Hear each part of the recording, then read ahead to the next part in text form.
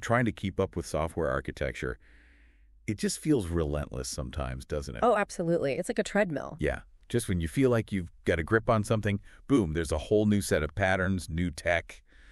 It's a lot. It really is. And I bet, if you're listening, you probably want to cut through all that noise, get to what really matters without drowning in information. That's a totally fair goal. I mean, even experienced folks feel like they're constantly playing catch up. The sheer amount of stuff out there is, well, it's overwhelming. Right, which is why our sources today feel so helpful.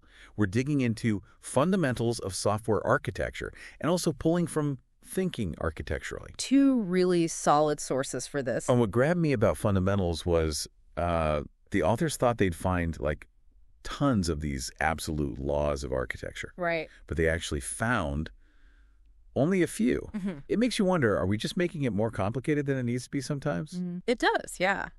The fact they could boil it down suggests there are some, enduring truths under all the latest framework. Core ideas. Exactly. Core ideas that really stick. And that's our mission today, really. Find those foundational concepts, the things that make architecture work, and give you that shortcut to the aha moments, minus the information overload headache. Yeah, we'll be looking at, the heart of making those big decisions, what's really expected of architects, and even, how to stay current without just chasing every shiny new thing. Both books are super practical, almost like having a guide, right? Definitely. Like a guide through the architectural jungle. Okay, let's jump in then. The first big law from fundamentals, it sounds so simple. Everything is a trade-off. Deceptively simple, yeah. But the implications are huge. They really are. I mean, think about choosing a database. You might go NoSQL for scalability, right? Yeah. But the trade-off, maybe weaker consistency than you'd get with a, traditional SQL database. Every single choice, big or small, has that give and take. Advantages, disadvantages. And it's not always obvious, is it? Mm-hmm. Fundamentals has this great corollary. If you think you've discovered something that isn't a trade-off, more likely you just haven't identified the trade-off yet. I love that. It's like a little warning sign. Keep digging. Exactly. Because we can get so kind of focused on the shiny benefits of a new tool or pattern that we miss the downsides. Maybe a team jumps on microservices for the scalability buzz. Happens all the time. Right. But they might overlook the sheer complexity that comes with it. Managing all those services, distributed debugging, the operational headache. Those are the trade-offs that bite you later. And then just when you think, okay, I've balanced it all, things change. That's the second corollary. You can't just do trade-off analysis once and be done with it. No, definitely not. It's constant. It has to be ongoing. Because the world isn't static, right? Business needs change, user expectations shift, maybe the infrastructure gets an upgrade, new security threats pop up. Always something. Always something. So a trade-off that made total sense 6 months ago might be completely wrong now. You have to keep revisiting it. I remember this one project. We went with a simple deployment early on to get to market fast. Okay. Accepted some scaling limits, but then usage just exploded. Nice problem to have. Huh. Yeah, but we had to go back, revisit that trade-off, and build out something much more complex but scalable. The context changed. So that whole idea in fundamentals about a one big trade-off jamboree where you set all the standards once. Pure fantasy. Just a dream, yeah. Because every project is different. Different goals, different constraints, different quality needs, performance, security, usability, all those add-abilities. Right. Trying to force one set of rules just doesn't work. It ignores the context. So for you listening, trying to get that solid base, understanding this trade-off thing is fundamental. It really is. It's the fastest way to the core of any architectural choice. It's like planning a trip. Do you pay more for the direct flight to save time? Or take the cheaper one with layovers that eats up a whole day. Exactly. Cost versus convenience. Same idea in software, just different variables. Absolutely. And knowing you're giving something up forces you to be more deliberate, to really ask, what are we gaining? What's the cost? Okay, so from these big laws, let's maybe shift to the more concrete side. What does an architect actually do? Fundamentals lists 8 core expectations. Yeah, and what's interesting is how many aren't just pure tech. Totally. It paints a much bigger picture. And a lot of senior tech people end up doing these things, even without the official architect title, For sure. So, number one, maybe the most obvious.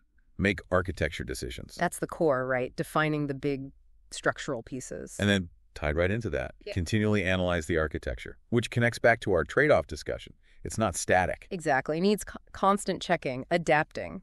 Which leads nicely to number 3. Keep current with latest trends. Yes. And thinking architecturally really digs into how hard this is now. The fire hose problem. Totally. How do you stay informed without getting sucked into every single new thing, to filter? And then, number 4, ensure compliance with decisions. This is where the people part comes in, right? Oh, yeah. Fundamentals has that great example.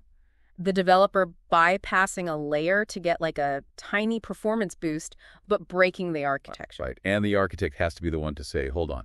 We need to stick to the plan here. It's about explaining the why. Which brings us to 5. Understand diverse technologies, frameworks, platforms, and environments. The red thing. Exactly. That knowledge pyramid idea in fundamentals architects need that wide, maybe inch-deep view across lots of tech. Not just deep in one silo. Right, to see how it all fits. But it's not all tech. Number 6, know the business domain. Crucial. Architecture doesn't happen in a vacuum.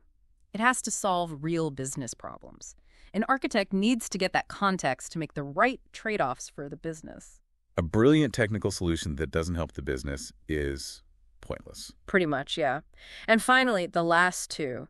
Lead a team and possess interpersonal skills. The soft skills. So important. Fundamentals spends a lot of time on this, and thinking architecturally echoes it. Influencing, negotiating, handling disagreements. That's often the hardest part. It really can be. I remember having to push for a big architectural change once. Lots of pushback initially. How do you handle it? It wasn't just about the tech design. It was about communication, addressing their concerns, building that buy-in. That's what made it work. It's a huge reminder. Being a good architect is as much about people as it is about diagrams. Absolutely. And even if architect isn't your title, understanding these expectations helps you contribute better, tackle those complex problems. Let's zoom back in on that staying current challenge for a second, because thinking architecturally really hits on how overwhelming that feels. It does. The sheer speed of change, it's dizzying. Like the ground's always moving under you. Yeah, and what I liked in thinking architecturally was the focus on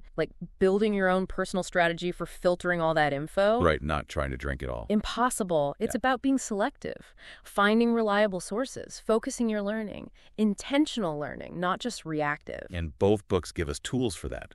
Fundamentals brings up the ThoughtWorks technology radar. Which is great, that hold, assess, trial, adopt model. Yeah, it gives you a structure for looking at new tech, right? Definitely. It helps you move past the hype and make a more objective call.